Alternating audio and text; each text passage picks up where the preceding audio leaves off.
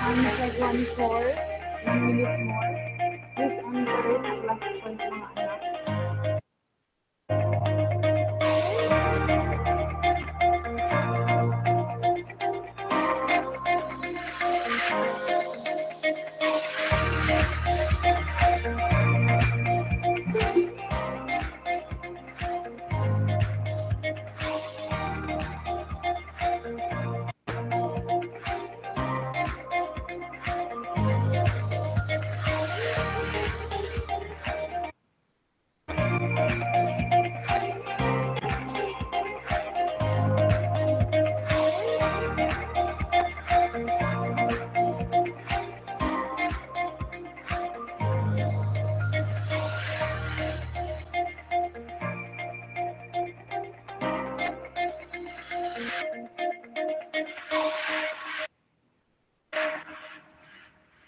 Okay, 1-5.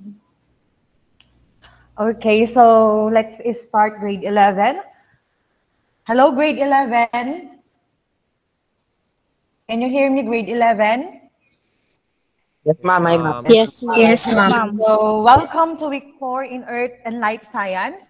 To start with, let us start with a simple prayer to be led by Saraya. Saraya Godoy, please lead a prayer. Dear Lord and Father of all, thank you for today. Thank you for ways in which you provide for us all. For your protection and love, we thank you. Help us to focus our hearts and minds now on what we are about to learn. Inspire us by your Holy Spirit as we listen and write. Guide us by your eternal light as we discover more about the world around us. We ask all this in the name of Jesus. Amen. Okay, thank you, Saraya. These are some virtual classroom rules. So please take note of this, grade 11, be on time. So everybody must enter the session 1 o'clock and we will start at 1:05. Next, act like you're at school. Sit in one spot during class. Keep yourself muted unless asked by the teacher.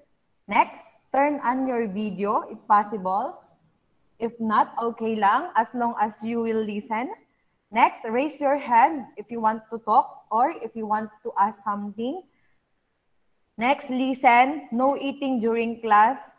Have fun and do your best. And addendum, always enter to the class point for your answers in this session.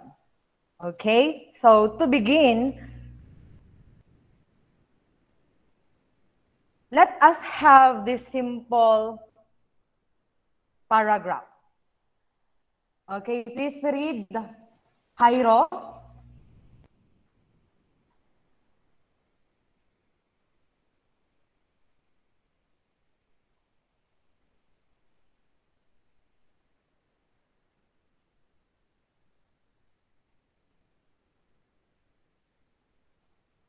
Wala pa si Jairo. Okay, so let's have Frederick. Please read the paragraph, Frederick. Your mother, wait, ma'am. Your mother is a good plantita wherein she surrounded your house with a garden of full, beautiful flowering plants. A letter came which invited you to attend a party. You asked your mother to lend you a money for you to buy a simple gift. Sadly, you came from your family, so there is no money given by your mother, and told you just bring what we have.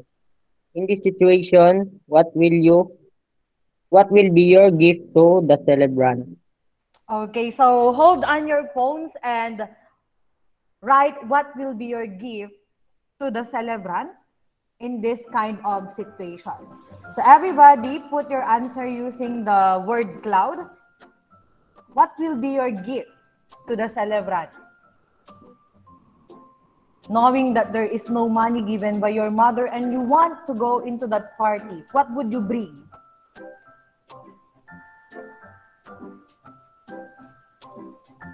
Okay, what would you bring?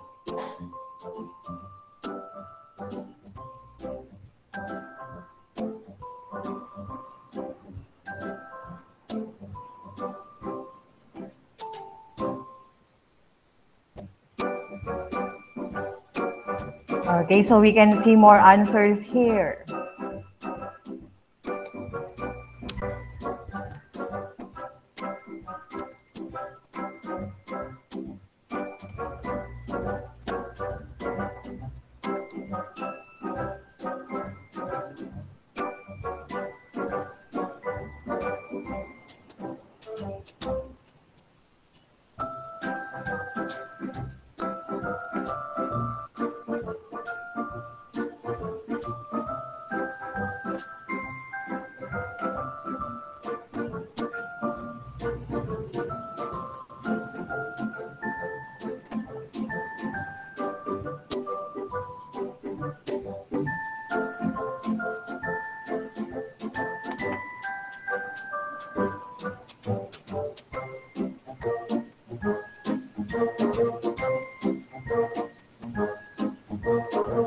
Okay, 30 seconds to put your answers, mga anak. We have 23 responses already in this word cloud.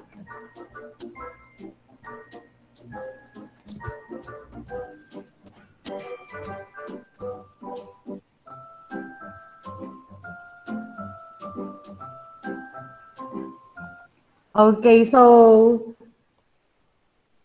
these are the things that you will bring or you will give to the celebrant. So some answers birthday card. So Franked answered he will give a birthday card since there is no money to buy a gift.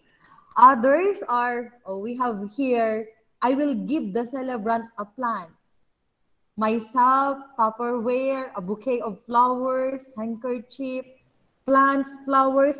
Okay, so maybe one of the plants of my mother. So most of you answered you will going to give a plants or a flower. Definitely because in that situation, sabi dyan, just bring what we have. And knowing that your mother is a good plantita, you came up with a decision to just bring a flower or a plant. So since you're going to give a plant or a flower, I want you to draw the flower that you will going to give into the birthday celebrant. So everybody, hold on your phones again, draw the flower that you're going to give to the celebrant. You're given 3 minutes to draw the flower that you're going to give into the celebrant. Okay lang, Lara? You can just type your answer dito sa comment box, Lara. Pag low yung internet connection natin.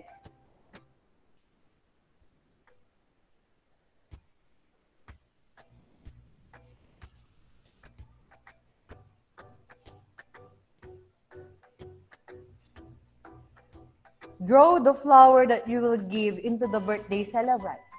So what would it look like? Let me see your gift to the birthday celebrant.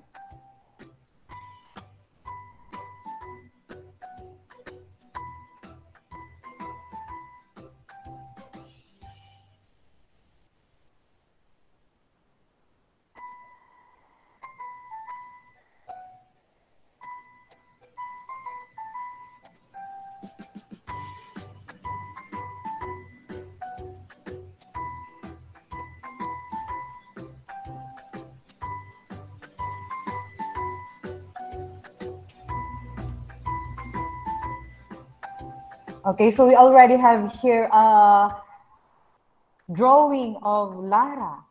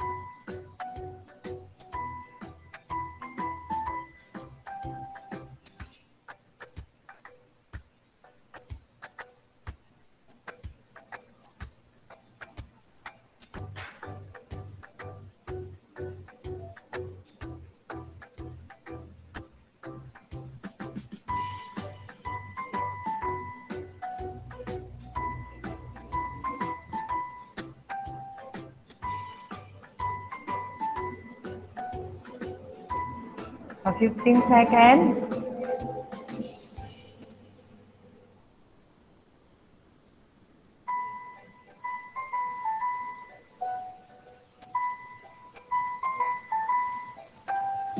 Okay, time's up. So we have here 19 who submitted their output for this one. So let's choose Reka to describe the flower that he drawn. So Reka, what is this flower? Kindly describe the flower that you have drawn. Reka, what flower will you give to the celebrant? Please describe it, Reka. Or just describe the flower that you draw. Reka?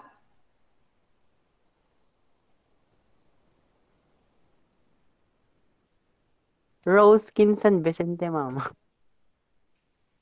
Okay, so thank you, Reka. So very good, Reka. So according to Reka, he will give the birthday celebrant a rose and a San Vicente. So this one is a rose and this one is San Vicente. So very good, everybody. So I can see full of flowers, full of different varieties that you have drawn dito sa slide drawing. So, how is it related to our lesson for today? Flowers, flowers. How is it related from our lesson for today? So, for today's objective, we have here, you students will be able to describe the different ways on how plants reproduce, and you're going to determine and define the parts of a flower. What are the parts of the flower? What are the parts of that flower that you have drawn kanina?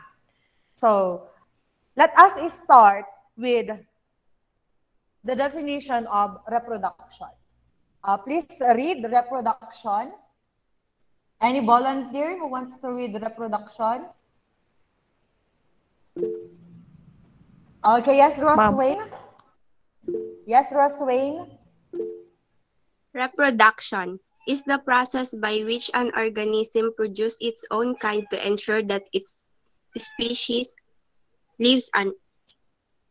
Okay, thank you, Roswayne. So, in this reproduction, if organisms of certain kind do not reproduce, what do you think will happen? If there is no reproduction, what do you think will happen?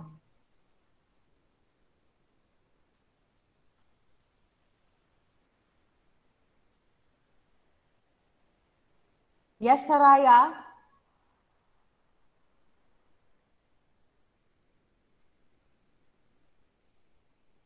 What do you think will happen if there is no reproduction? What may happen?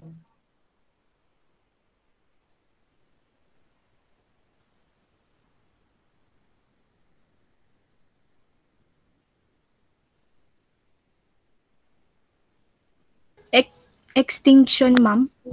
Okay, very good, Saraya.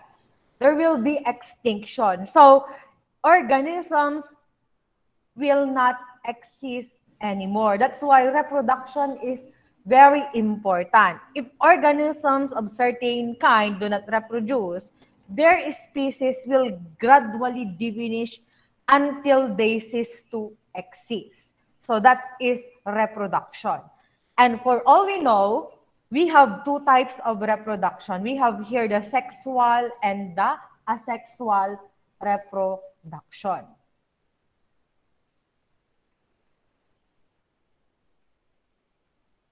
First is the sexual reproduction. Sexual reproduction takes place when gametes unite to form a single cell. So when we say gametes, gametes is the male and female sex cells.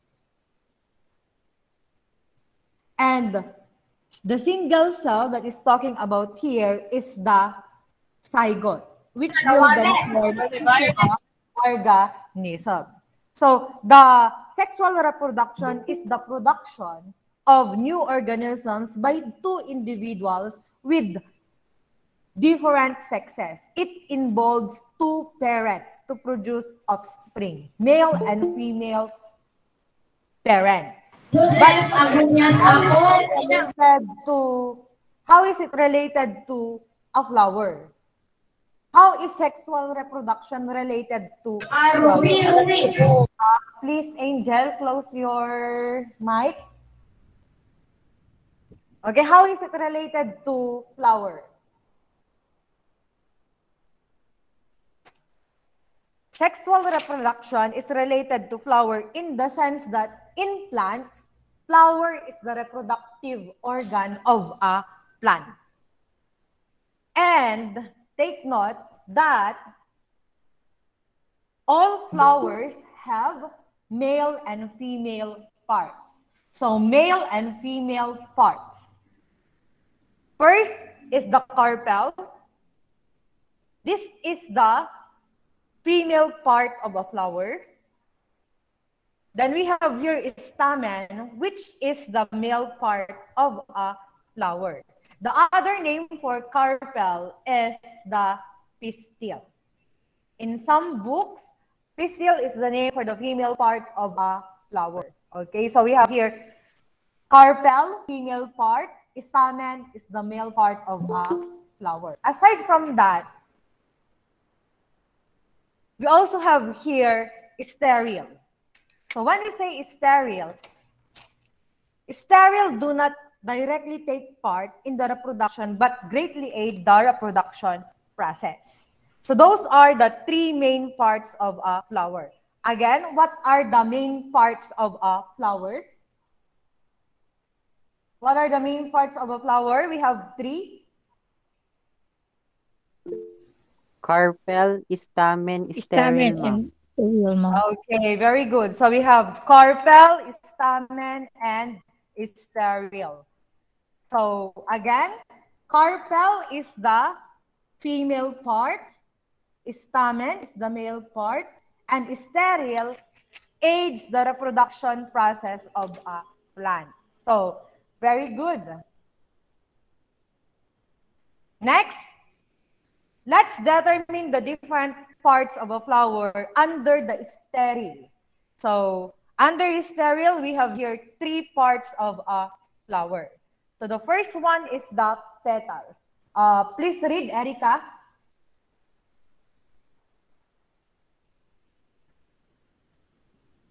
Petals, modified leaves that surround the reproductive organ or plant. Okay, so thank you, Erica. So petals are modified leaves that surrounds the reproductive organ of plants. Normally, petals have different color, or these are colorful leaves and with odor. So it plays an important role to attract pollinators. So that is the use of a petal, attract pollinators. Next, we have here the receptacle. So receptacle, part of a plant which the flower is attached. So this one is the receptacle. So it holds the floral part of a flower. That is receptacle. Next part under sterile, we have here the sepals. So this one is the sepal. Sepals are modified leaves that protect a flower in bud and holds the petals when it blooms. So this one is the sepal, a leaf light that protects the flower.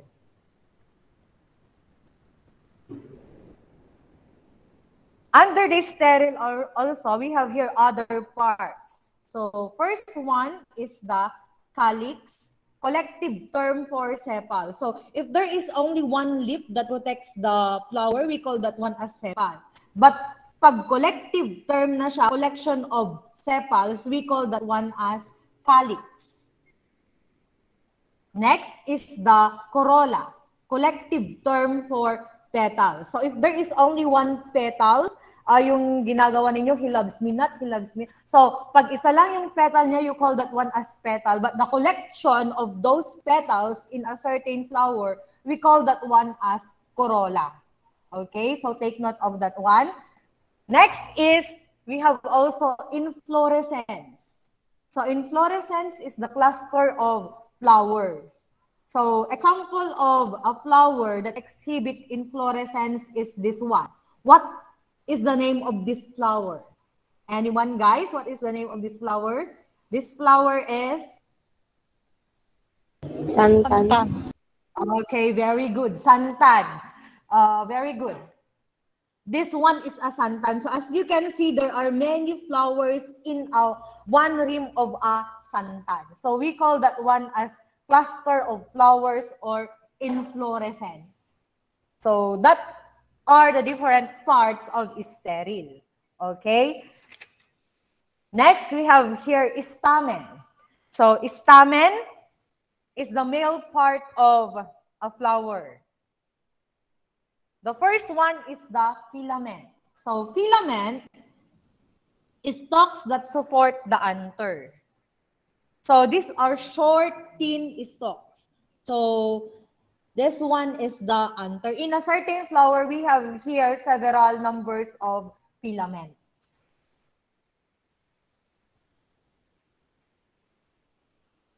Next is we have here the anther.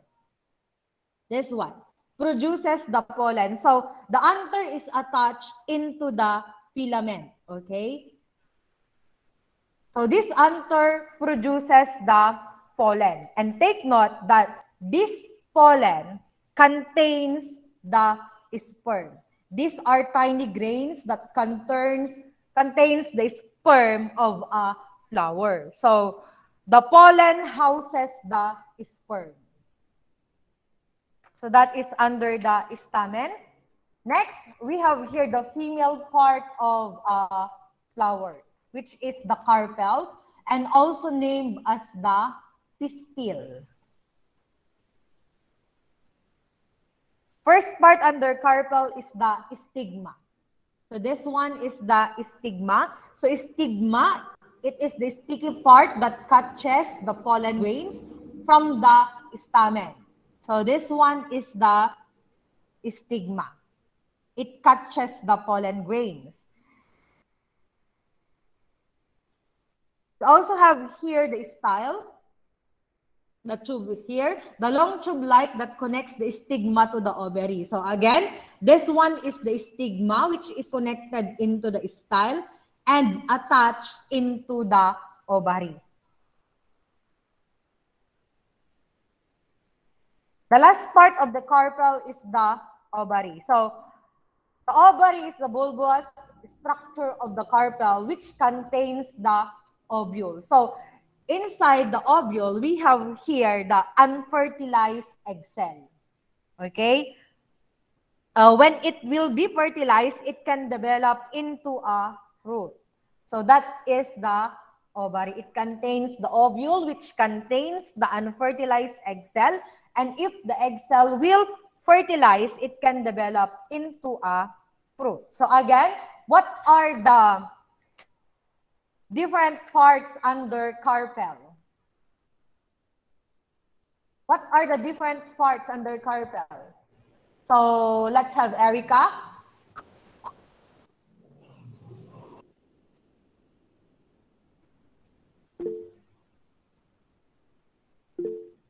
Okay, so wala si Erica. So let's have Lara Isabel. Nag-left siya. Okay, so let's have Kathleen. Ma'am. Yes. Stigma, style, in ovary, ma'am. Okay, so very good, Kathleen.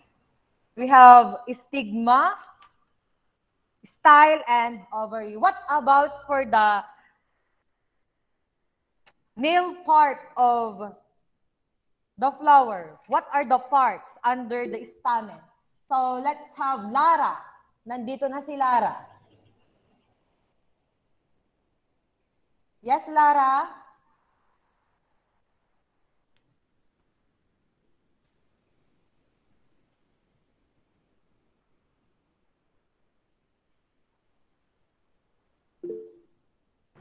Petal, sepal, kin.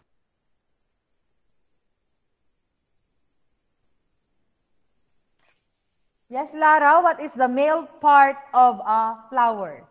What are the parts under stamen? Lara? We have two. Ma'am. Ma'am. Ma'am. Lara, Ma'am. natin si Lara. Okay, so nakapsot net ni Lara. Okay, so let's have Ma'am. Ma'am. Ma'am. Angelica. Okay, Mariah Angelica. Filament anther, ma'am. Okay, very good. So we have filament and anther. So those are the different parts of a flower. So I think you know already what are the different parts of a flower. So let's have here a simple activity. Label the different parts of a flower. Everybody label the different parts of a flower.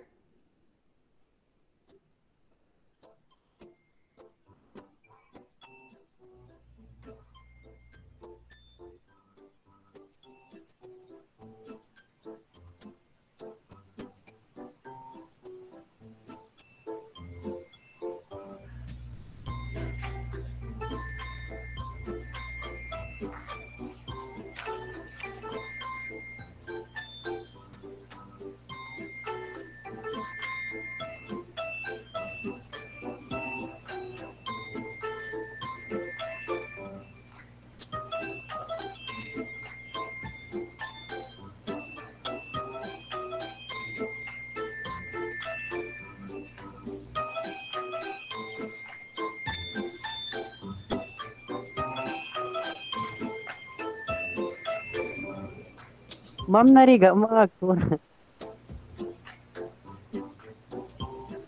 Ay, pwede nyo siyang i-horizontal, i-slide view.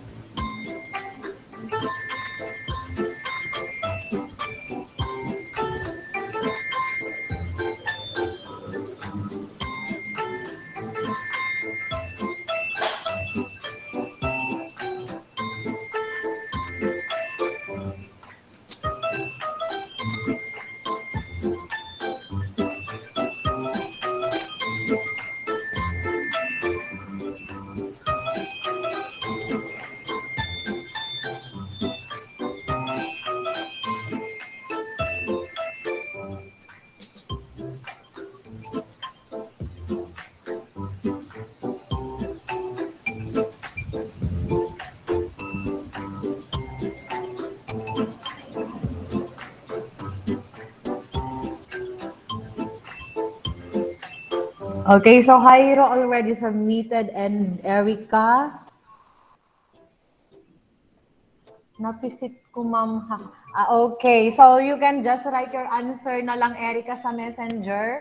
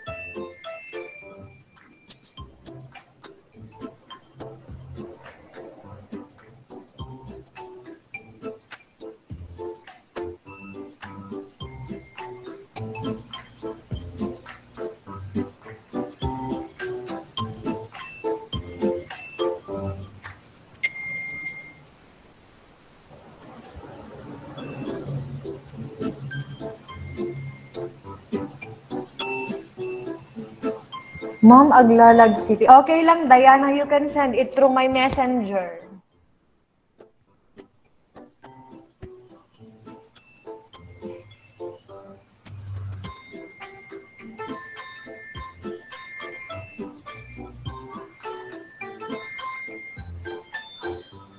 Okay, so Erica sent me her answers already in Messenger.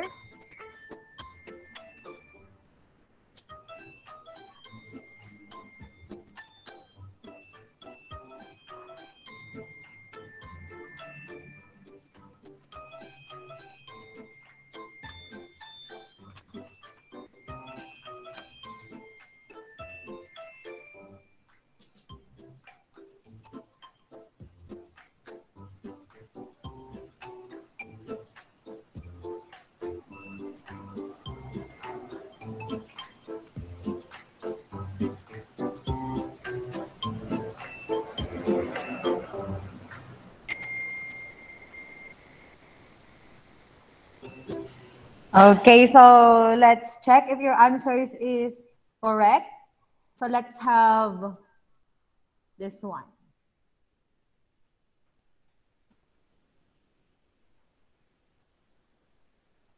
Okay, so tingnan natin kung correct yung sagot. So we have here filament. This one is filament, correct? So next we have here anther. This one is the stigma.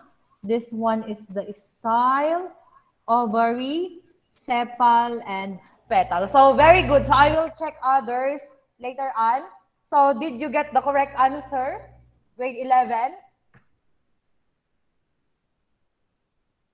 Correct ba yung mga sagot ninyo? Yes or no? Yes, ma'am. Yes, ma'am. Yes, mom. Okay. So, yes daw. Okay, very good. If yes. So, next. Why are flowers important? Why do you think flowers important? Anyone? Bakit importante ang bulaklak? No awan flower, awan ti Yes, bunga. Lara. Okay, so very good, Lara. Pag sabi ni Lara, no, awan ti flower, awan ti bunga. Definitely. Because if the egg in that flower fertilize, it will develop into a fruit. Sabi natin kanina. Very good, Lara. What else? In your own point of view, why are flowers important? Flowers serve as the reproductive organ of plants, ma'am. Okay, so very good. Angel, also, sabi ni Angel, flower is the reproductive organ of plant. Yes, definitely, that is a fact. Very good. What else in your own point of view? Why are flowers important? Aside from being a reproductive organ of a plant. In your own opinion, is flower important? Why is flower important? Isu ti mostly nga animals, ma'am, kat isu kan kananda, ma'am. Okay, so sabi ni Saraya, thank you Saraya, very good. So sabi ni Saraya, most of the animals eat flowers or plants. Okay, nice Saraya. Ano pa?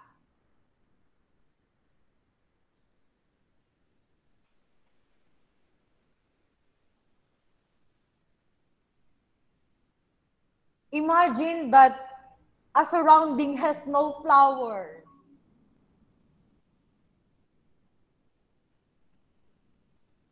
Or imagine a surrounding has a full of flowers. What will you feel? It gives beauty to our surroundings, ma'am. Okay, so very good, Franked. So sabi ni Franked, it gives beauty to the environment. It makes the environment beautiful. And if the environment is beautiful, it will help us ease our mind and soul. For us, it will help us to remove stress in our daily life. So that's why flowers are important. Being the reproductive part of a plant or in easing or making our mind and soul at ease. So it provides natural medicines for humans and some animals. So very good, Raven. So it can also help us remove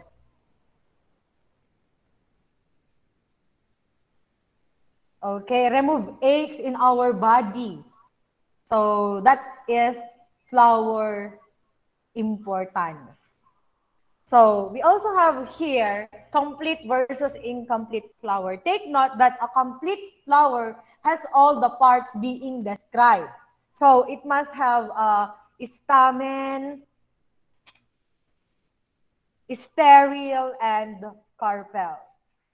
But if an incomplete flower is missing one or more parts, it is considered as an incomplete flower.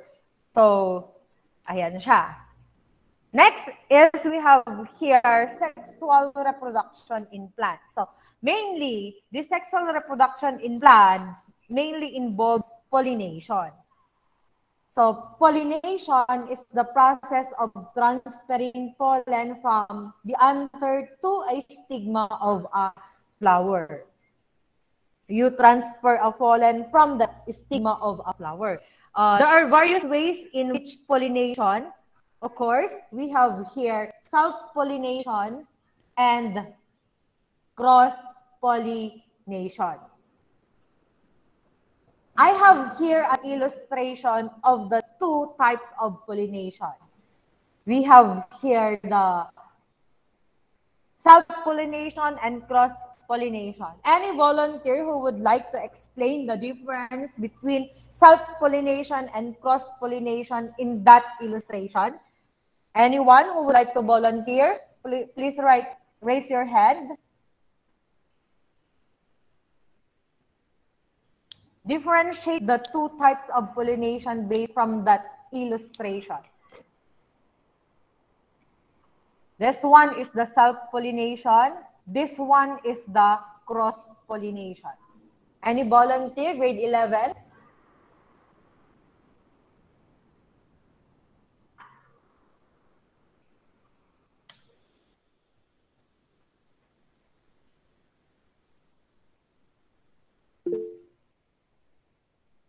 Okay, so Lara Vasquez raised a hand. So, Lara?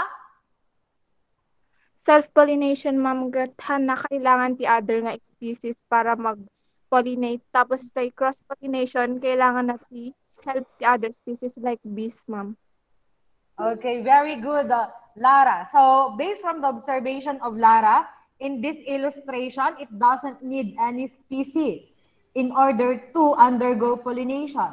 But in this part, it needs a pollinator or organism in order to pollinate. Very good, Lara. So what else? Aside from the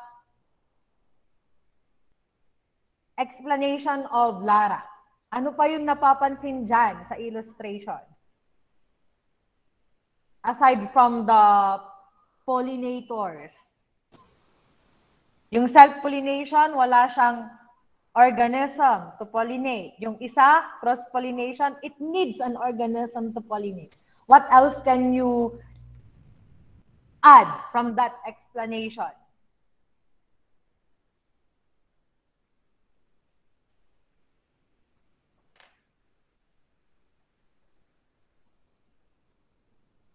Anyone? Grade 11?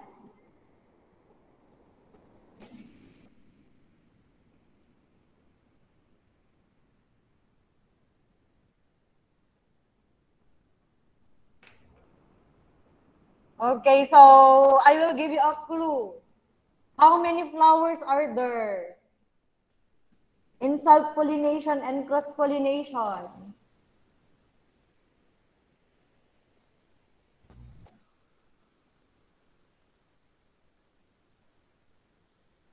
Hala. Hello, grade 11. Are you still there? Yes, ma'am. Okay, yes, ma'am. Okay, Reka. Aside from the organisms present na sinabi ni Lara, what other differentiation can you give from this illustration? Data self-pollination, ma'am, kat kaya nagpaado uri awang kadwa na, ma'am. Data mag-cross-pollination, kat kasapulan at kadwa, tanong makapado, ma'am. Okay, so very good, Reka. So Thank you. So, sabi ni Reka, in self-pollination,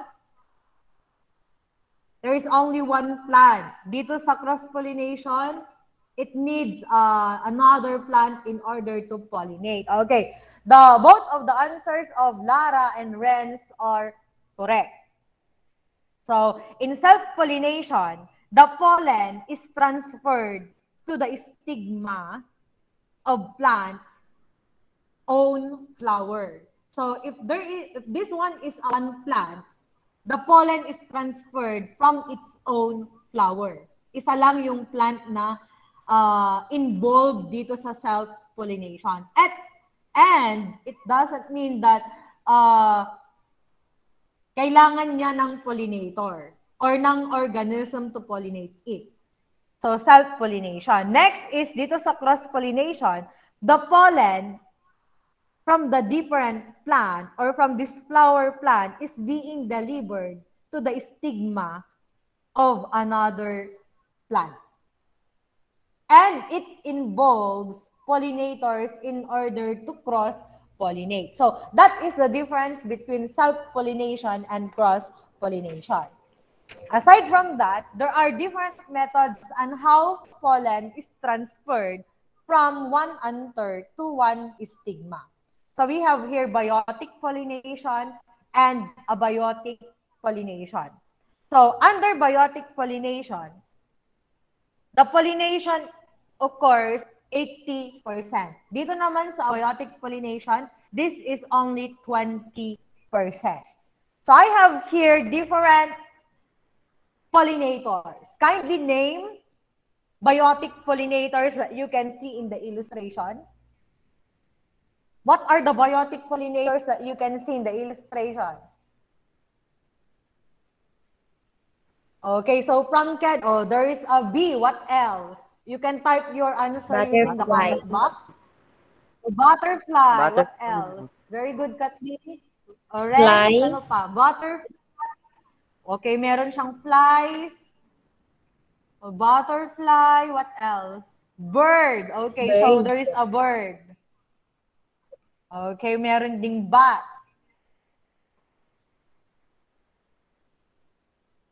Okay, so very good. So you already know what is abiotic from the word bio, which means living organism. Very good, everyone. What about the abiotic factor or pollinator in this illustration? Leaves. Water. Okay, very good, Saraya. We have water. Leaves. Okay, so we have water. Wind. Okay, very good. So first is the biotic pollination. This is a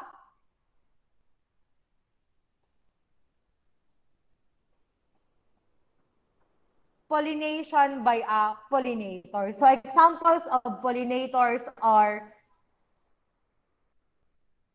this one. Okay? So pollination by a pollinator. So pollination through biotic means, gaya ng sabi ko kanina, is 80%.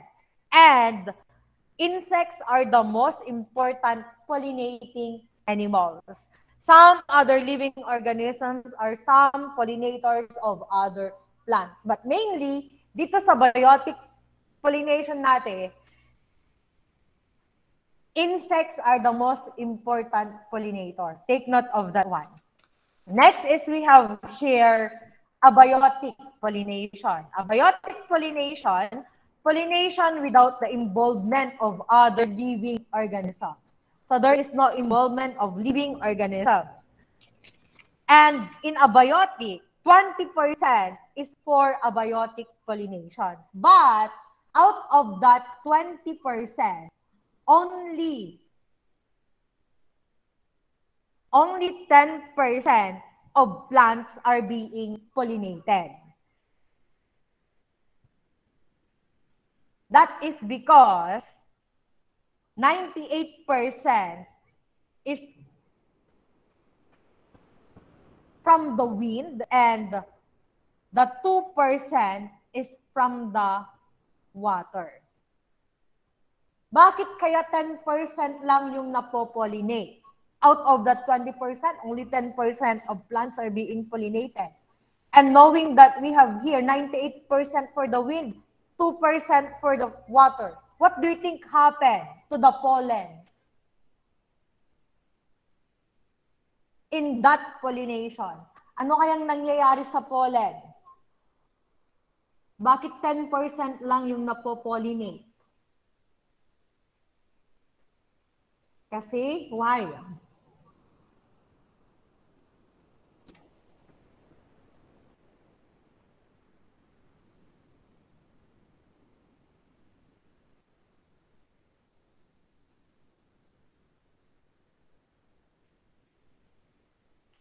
Bakit kaya 10% lang yung napopollinate dito? Anong nangyayari pag may hangin, pag may water? Maragrag, ma'am. Okay, very good, Renz. The pollen kat maragrag. Haan nga diretso nga mapanjayan ta, stigma iti flower. That's why there is a small percentage of pollination in abiotic pollination. So, very good, Renz. Next, after the process of pollination, the process of fertilization might occur, which can result in the development of a seed which houses the embryo of a future plant. So I have here a cycle on how plant is being formed through different processes. So the first process is this one, anthesis. Ano ba yung anthesis? So when we say anthesis, this is the period with at least one flower in a plant is fully open and functional. So pag sinabi natin fully open and functional, this is the first opening of a flower during the process of flowering. If we relate this anthesis into individuals or into human, this is the first menstruation of an individual. So merong ganito dito sa plants. Anthesis is the first opening of a flower during the process of flowering. So it will be able now to undergo fertilization, penetration. So that one is anthesis. After anthesis, or after the flower is open, bees and other insects will be attracted. So they will pollinate the flower, which led to flower pollination. So these bees will move the pollen from one flower or from one anther to the stigma of a flower or of another flower. And this pollen will enter the pollen tube. So this one is the pollen. It will enter the pollen tubes that would penetrate to the embryo sac. So this one is the embryo sac. So under the embryo sac, each part contains a egg cell of a flower. So if there is a penetration or if there is a successful penetration of the pollen into the embryo sac, fertilization will occur. So the egg will be fertilized, which will then form into a zygote. Then the zygote will form into an embryo. Then seed. Then if the seed germinates as time passes by, it will turn again into a mature plant. So that is the cycle of a plant. Okay, so again, anthesis, the bees will be attracted, it will undergo pollination, the pollen will penetrate the embryo sac, then the egg will fertilize, will turn into a zygote, then into an embryo, then turn into a seed, and if the seed germinates, it will turn into a mature plant. So that is the cycle of a plant in sexual reproduction. Okay? So is it clear, grade 11? Clear ba? Grade 11? Yes, ma'am. Ma'am. Okay, yes, ma'am. Okay. So, next, after sexual reproduction, we also have here asexual reproduction. So, dito sa asexual reproduction, please read. Let's have Nereus, Edoria. Part of a parent plant is used to generate a new plant. Okay, thank you, Nereus. So, generating a new plant from a part of a parent plant. So, in asexual reproduction, organs can separate from the parent plant with the ability to grow and develop. Take note, in asexual reproduction, there is no gametes involved. Pag sinabing no gametes involved, there is no sex cell involved in this asexual reproduction. Just a part of a parent plant. Okay? Under asexual reproduction, we have here two, the apomixis and the vegetative propagation. But the most common type of asexual reproduction is the vegetative propagation.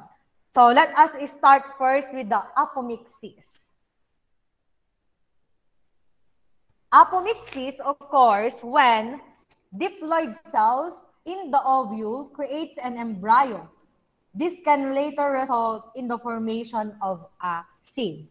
So, in apomixis, an egg can develop directly into the embryo without prior fertilization. So, if this one is the embryo, which contains the unfertilized egg, it can develop or it can develop into a zygote even though there is no fertilization. So that is meant by apomixis. I have here examples of image under apomixis. So do you know the names of these plants? These plants undergo apomixis.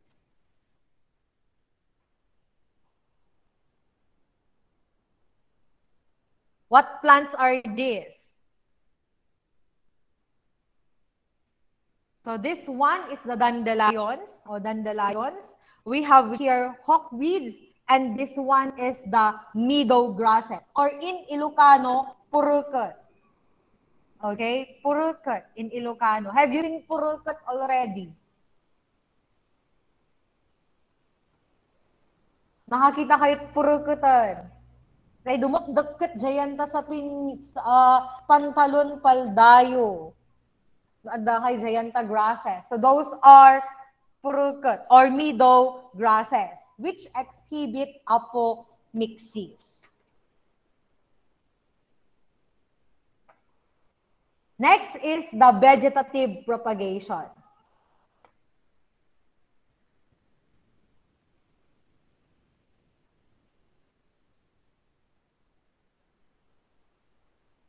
Oh, ay wait. Nagawan tayo. Wait.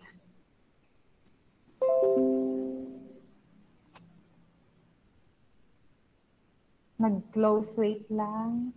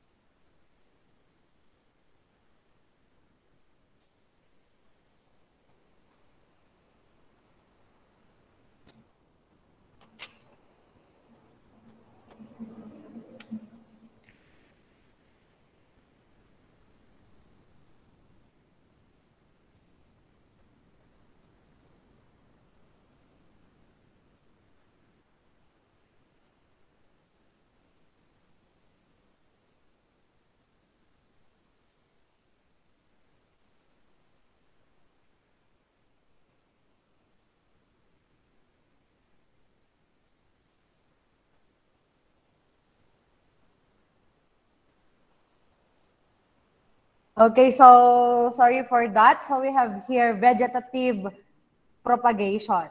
So vegetative propagation, a process in which plants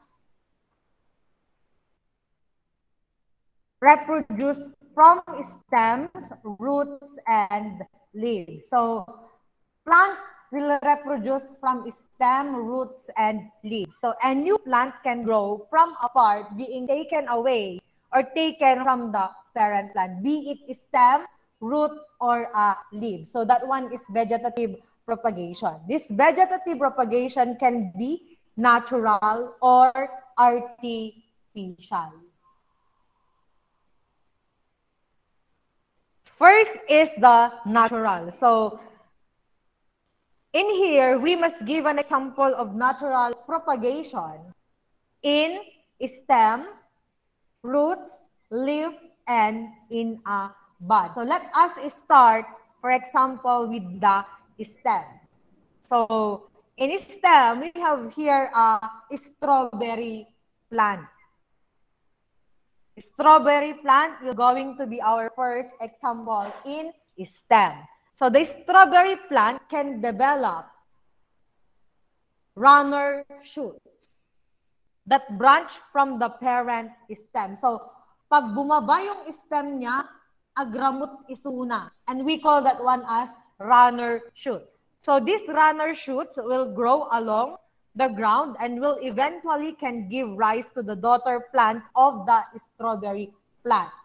So this one is the parent plant and this one is the daughter plant. As the daughter plant was produced as a result of mitosis, it is genetically identical to the parent plant. So parent plant and daughter plant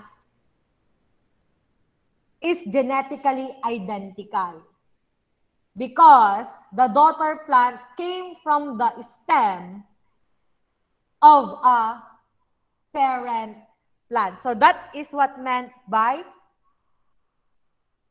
natural vegetative propagation through stem.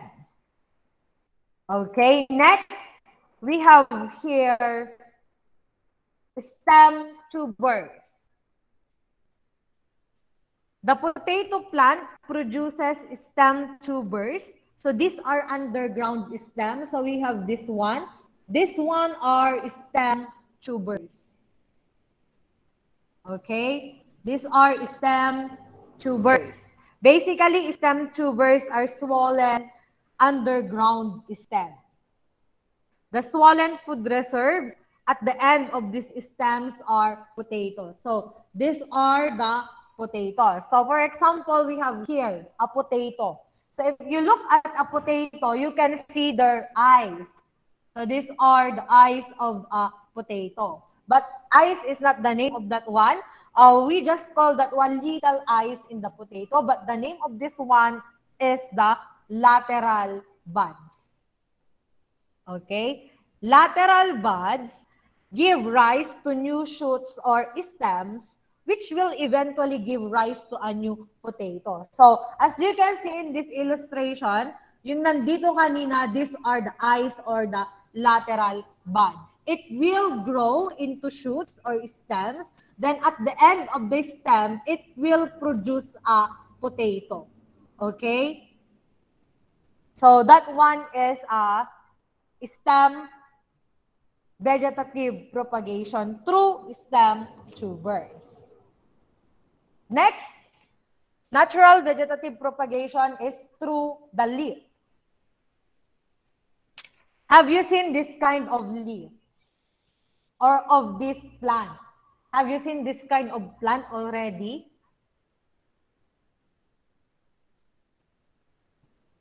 Nakakita kayo di kasi nga mulan? Un, ma'am. Unman. Okay. So, what will happen if at the marugrug ijena? Sige, ito'y marugrug. What will happen?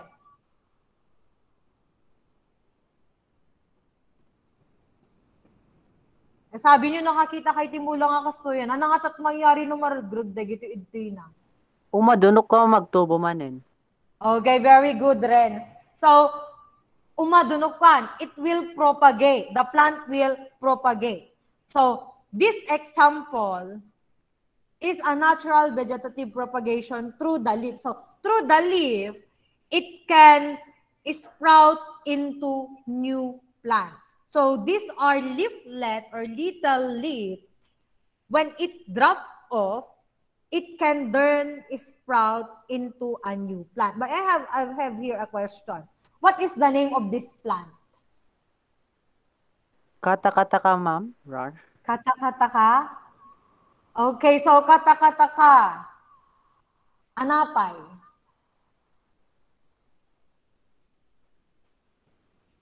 Kata-kata Ilocano na ba detoy? Okay, so kata-kata, but in English, this one is kalanko.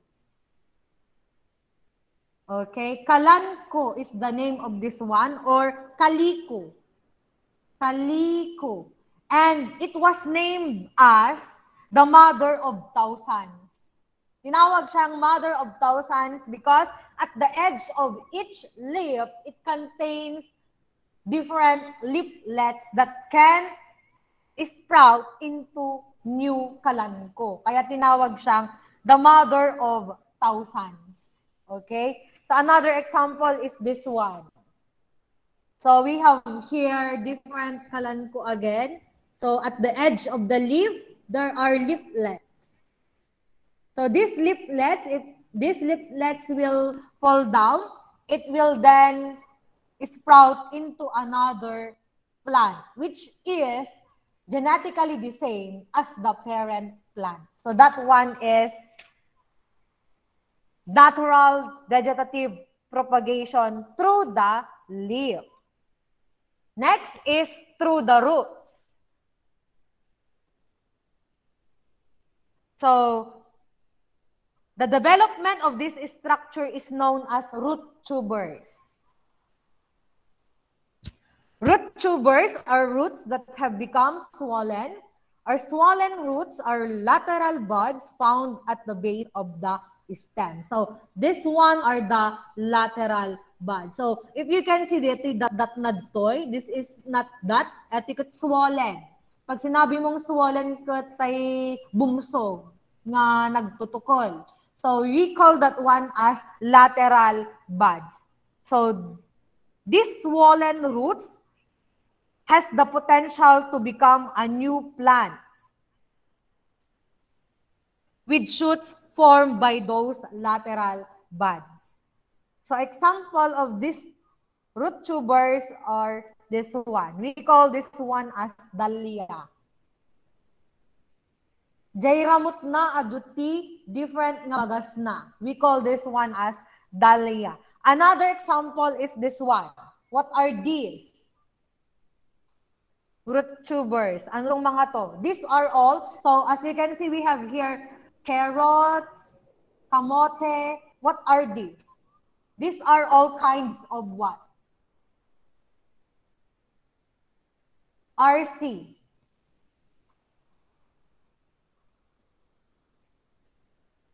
Okay, so these are all kind of root crops. Okay, so most root crops undergo natural vegetative propagation through the roots. Next is through the buds. So, onion bulb is an example of vegetative propagation by bud. So, this is an example of a bulb which have very short roots and stems with leaves. They have a round shape and grow under the ground. So in this portion, we have here apical bud as the center.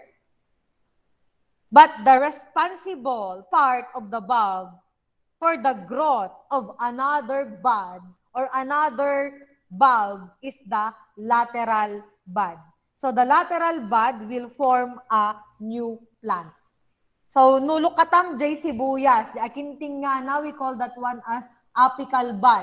Jay nang palawlaw kanya na, we call that one as lateral bud. So, that lateral bud is responsible in the production of a new plant. So this one are all bulbs. So that is under natural vegetative propagation. What are the parts involved in natural vegetative propagation? Again, what are the parts involved? We have 4. Stem, root, Stem, root, leaf, Root, leaf, and bud. Okay, very good. So we have stem, roots, leaf, and bud. So we are done with natural propagation. Next, let's have the artificial propagation. So under the artificial propagation, we have here cuttings, layering, and grafting. So first is cutting. Please read, Diana. Cuttings is done to propagate a plant by cutting the stem at an angle of a shoot with attached leaf. Okay, so thank you, Diana. So cuttings, you're going to cut a stem in order to propagate another plant. Okay, so as we all do, cut then plant. Would you give me example of plants that can propagate through cuttings? Rose, ma'am. Okay, rose. Very good, Lara. What else? Rose, ano pa? Horseradish. Horseradish. Anapay.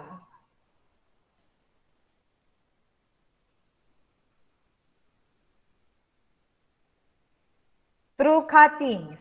Orchid, ma'am. Okay, so orchid. Pwede ba yung orchid?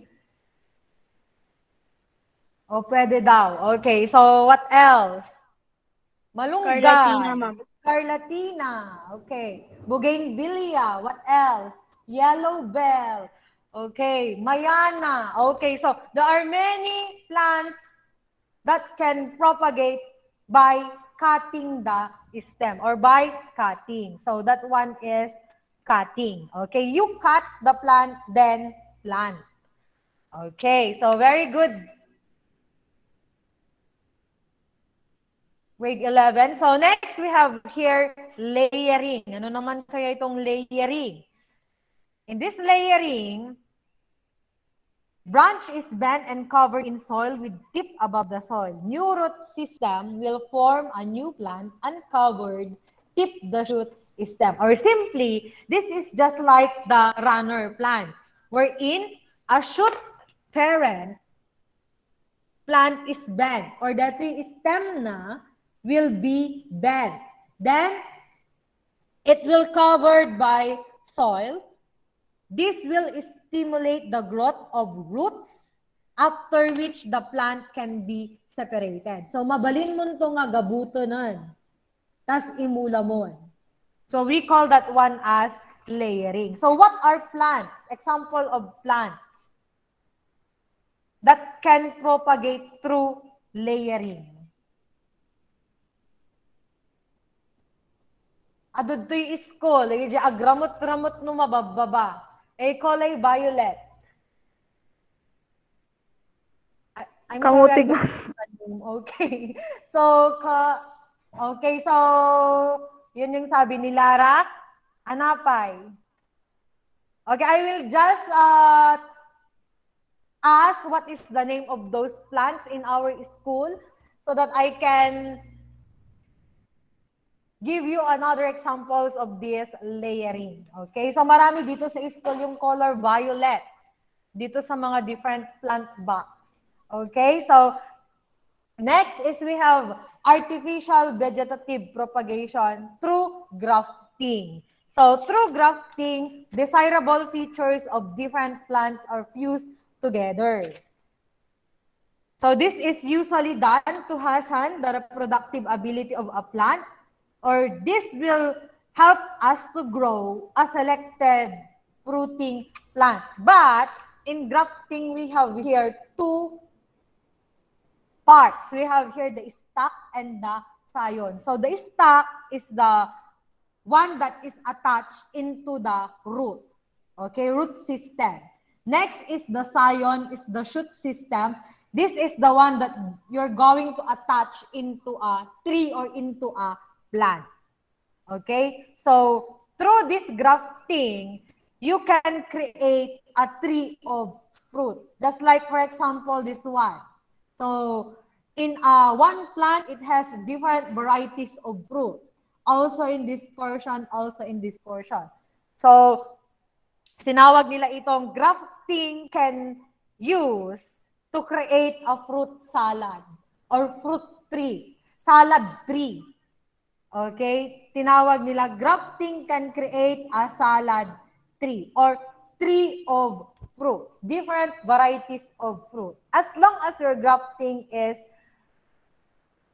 perfect or okay. Okay? So, can you give me example of trees in your place that undergo grafting, which is successful already? What are the... Lemon tree. Lemon, can guava. Okay, so, okay, Lara, ano pa?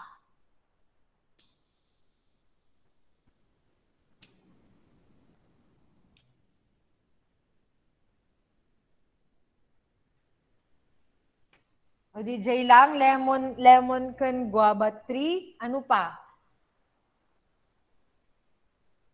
Okay, so DJ lang siguro at yan tayo. Okay, so your assignment is to search different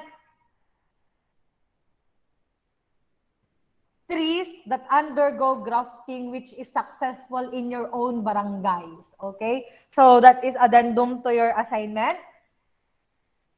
Okay, so next is this one. Or is there any question about the lesson? Is there any question about the lesson? Grade 11? None, ma'am. Oh, none. Okay, so are you ready now to enter to the competition mode of this discussion? So, hold your phones and be ready. We have here 1 to 10 questions. And as usual, dito, we will have top 3 to receive a prize coming from me. And you will receive that one this week. Okay, so top 3 for the first, top 3 to win this competition mode. Okay, so everybody ready your phone? So we have here 34 participants. So lahat kayo is 34 who attended this lesson. So let's have question 1.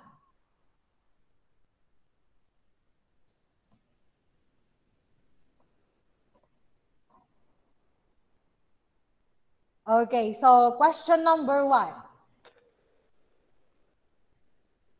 It is the process of transferring pollen from one anther to another or to a stigma of a flower. A, pollination.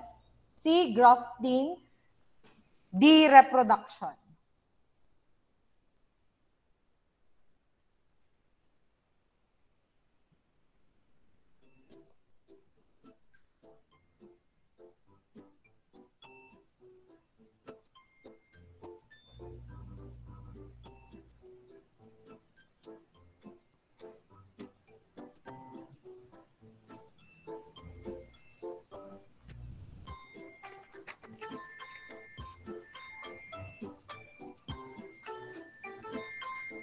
Honorius, you open your class point, anak, so that you can answer.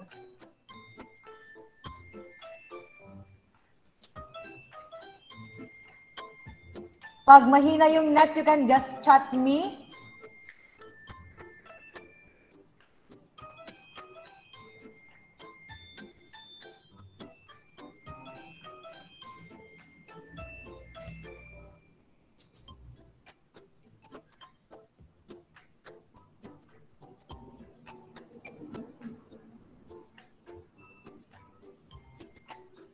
Okay, so 55 seconds more. So 20/34 pa lang yung sumagot, mga anak. The process of transferring pollen from the anther to a stigma of a flower. We call that one as what?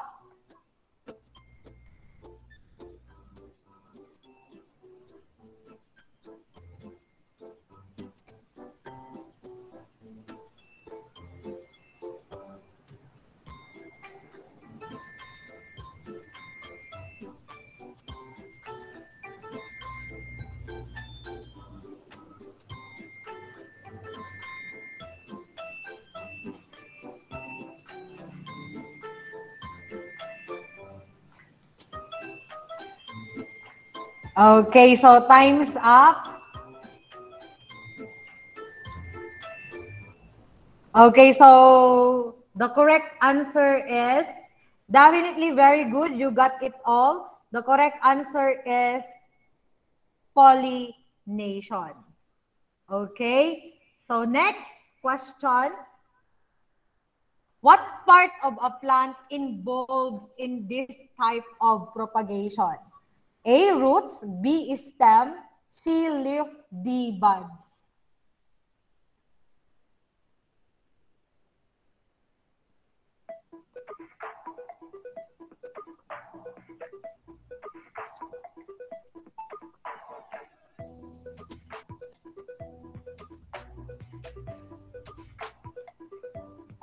What part of plant involves in this propagation?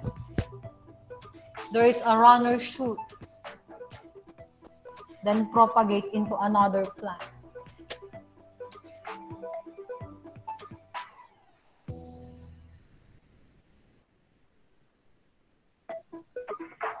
"24 seconds.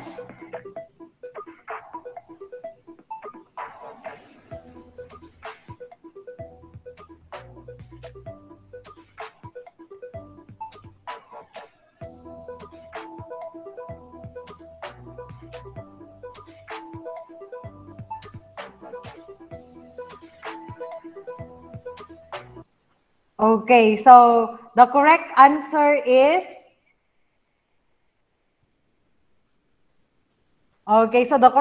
is letter B. Letter B is stem. So, yung mga sumagot nito, we have 4. Rosabel, Eliza, Princess Aguiluz. The answer is letter B, anak. Stem. Okay? So, stem in the sense that aday stem nadtoy, nagluloy, nagpababa, nagramot, then turn again into another plant. Okay? So, propagation is through stem. Next, let's have number 3. Please read the question number 3, Justine.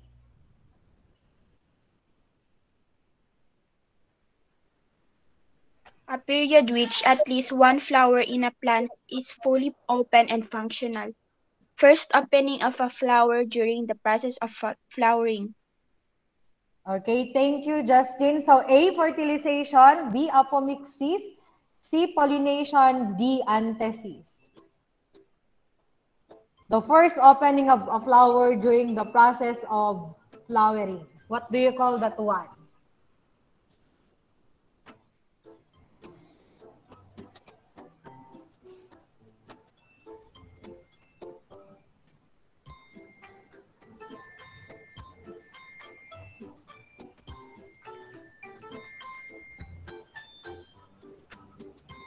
Okay, so 30 seconds more.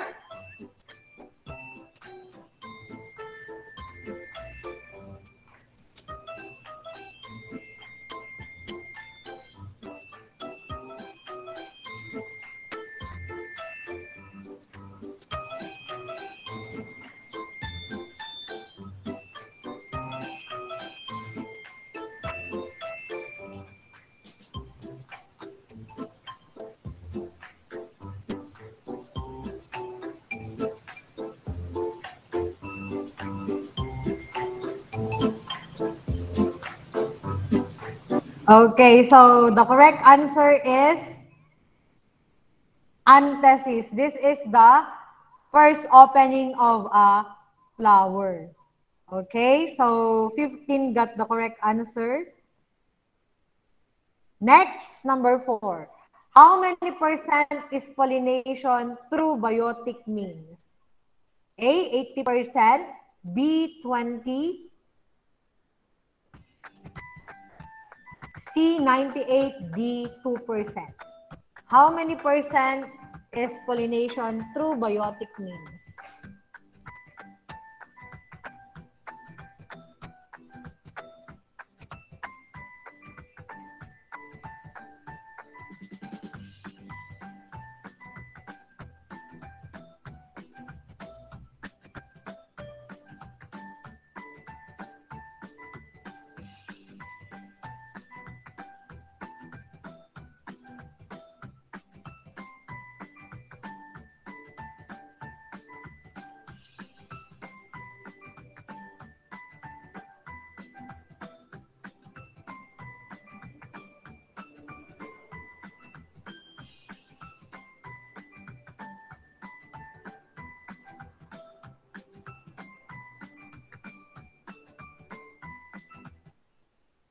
Okay, so the correct answer is very good. Grade 11, you got it all. The correct answer is letter A. Very good. So 80% is through biotic means, 20% is for abiotic, 98% is for the wind in abiotic, and 2% is for the water in abiotic. Very good. Next, question number 5. It is the process by which an organism produces its own kind to ensure that its species lives on. A, pollination, B, vegetation, C, reproduction. Answer.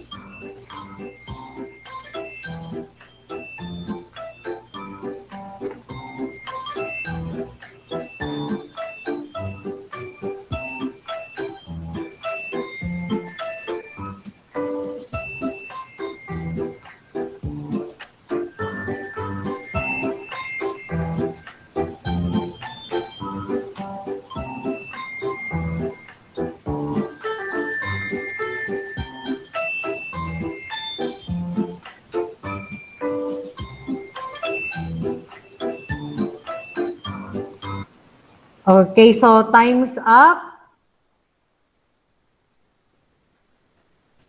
The correct answer is letter. Okay, so the correct answer is letter C. That one is reproduction. Okay, so we have here 19 who got the correct answer. So pollination is the transfer of pollen from one anther to the stigma. Vegetation is a propagation of plants through asexual reproduction. And letter C is the process of organism to produce its own kind to ensure that species will live on. Next, which of the following do not belong to the group? A, stem, B, root, C, grafting, D, leaves.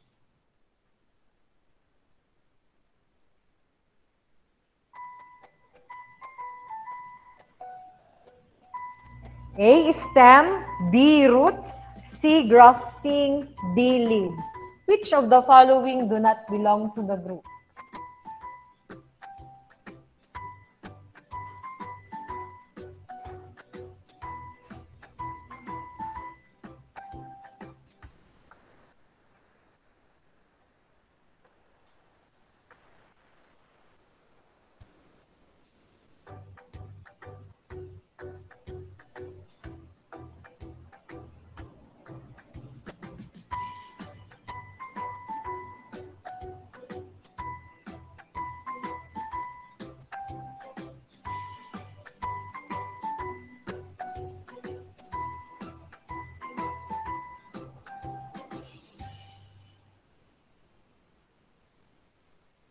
Okay. So the correct answer is letter C.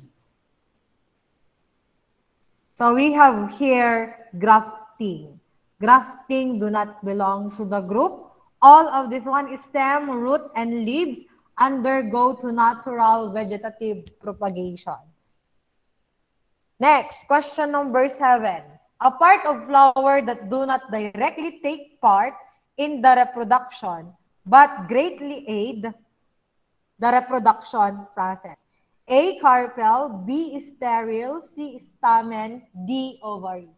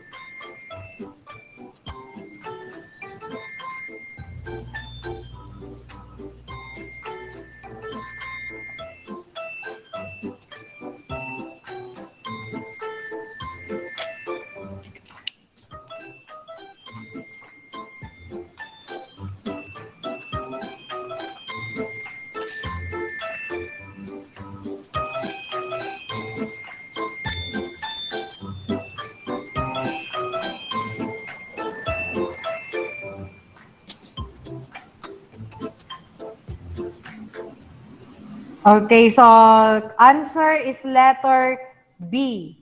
That one is the sterile.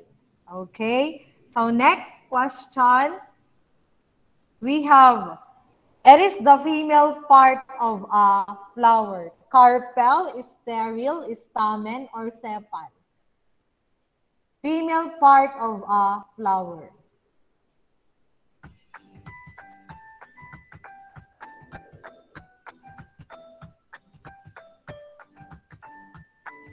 What is the female part of a flower?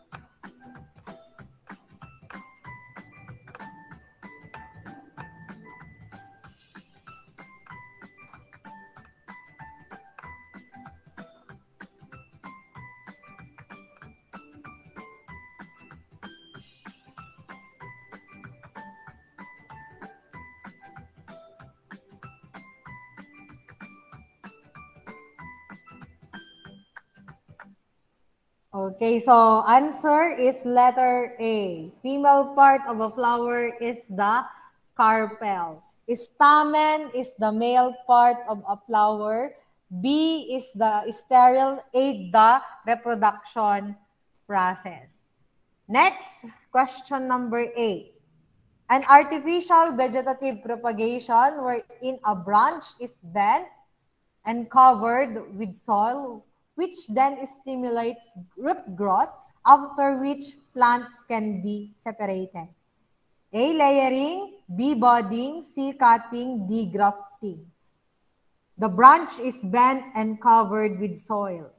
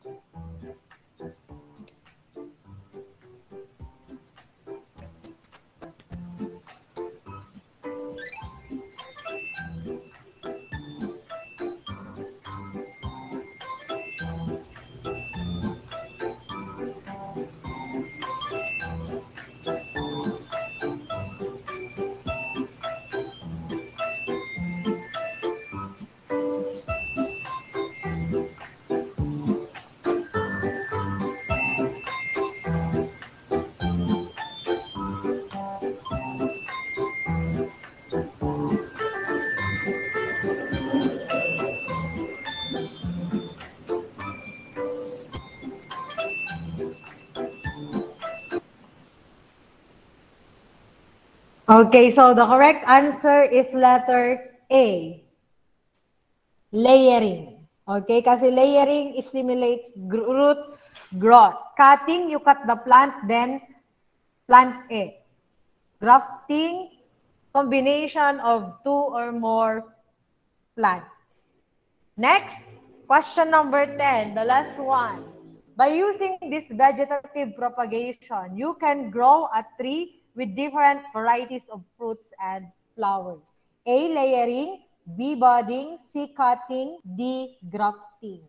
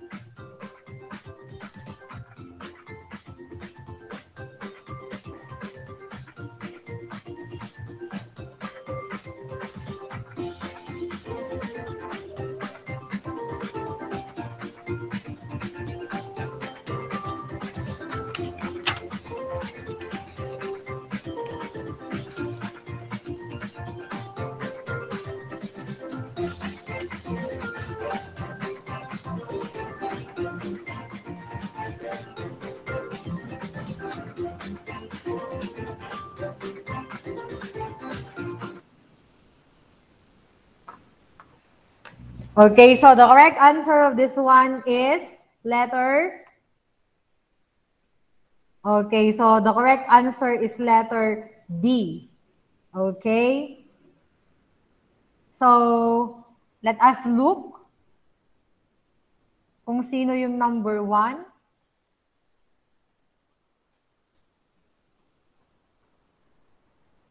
Leaderboard. So, top 3 will receive a prize. So, we have again and again. So, we have Kathleen again. So, Kathleen from ABM.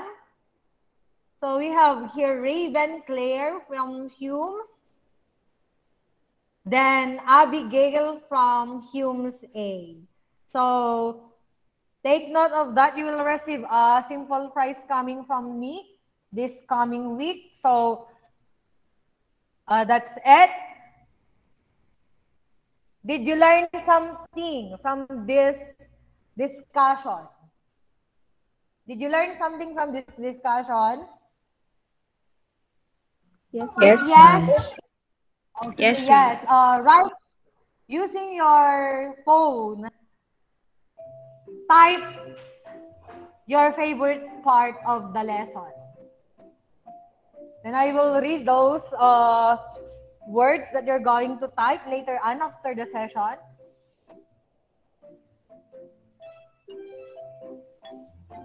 What is your favorite part of the lesson?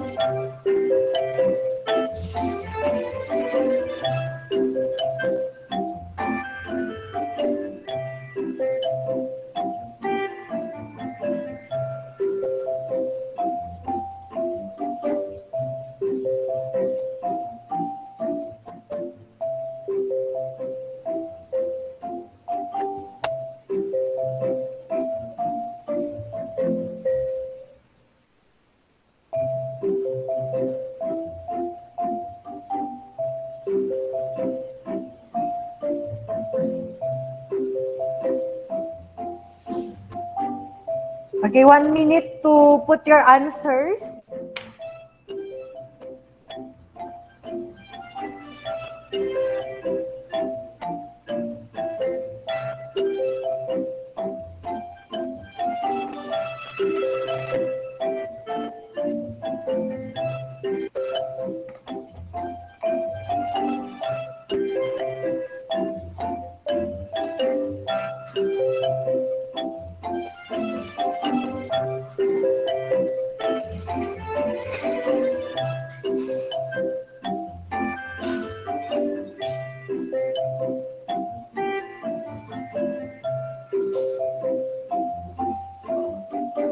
Okay, so I will read all your sentences later on. Next, last part of the lesson, since our lesson or our discussion is all about plants and flowers. Get your phone again and have a selfie with your favorite plant or with a flower and a plant present at home or in your houses. Then upload it here on the spot. Everybody, take a selfie with your favorite plant or any plant that is present in your house.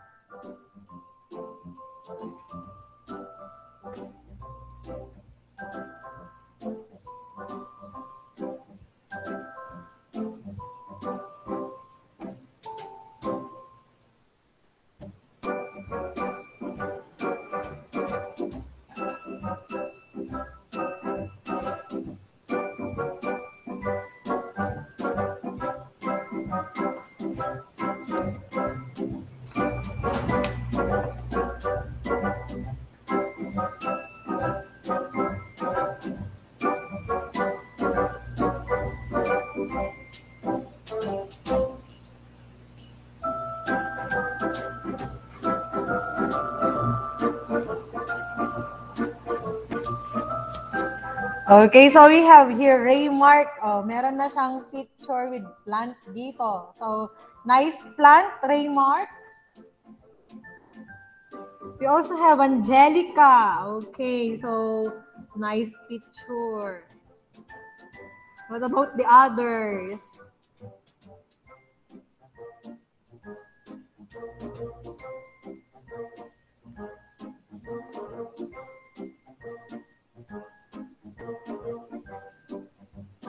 We have Sandy, Saraya, Angelica. You look good having those kinds of flowers.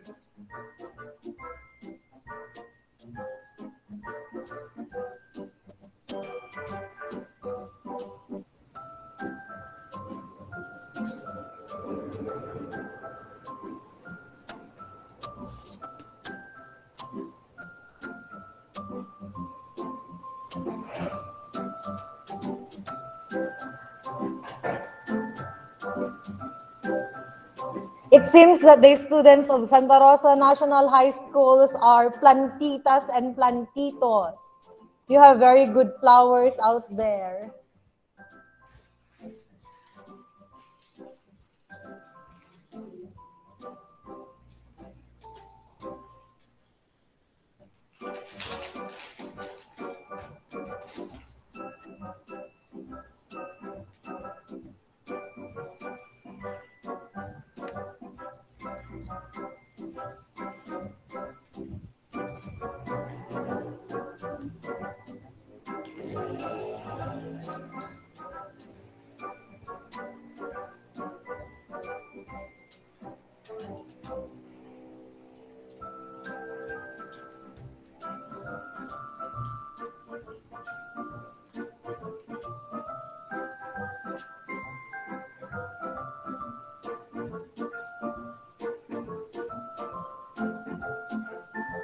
Okay, so just upload your photos.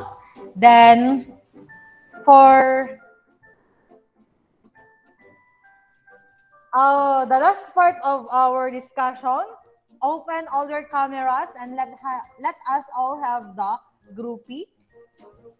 So for those who do not yet upload their photos with flowers, just upload it using the class code. I will check it later on. So everybody, open your cameras. Then let's do the groupie picture.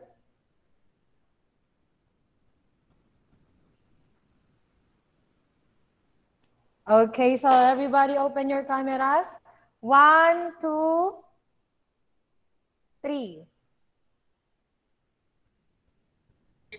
Princess, can I join? Can I open my cam? Yes, ma'am. Yes, ma'am, you can open. Naana tagpipicture da nga ron. Okay, so 1, Okay. 2, 3. Join up with ma'am. Okay. Okay, so thank you, ma'am. Thank you. Okay, so thank you, grade 11. See you again next meeting, next week. So goodbye, grade 11.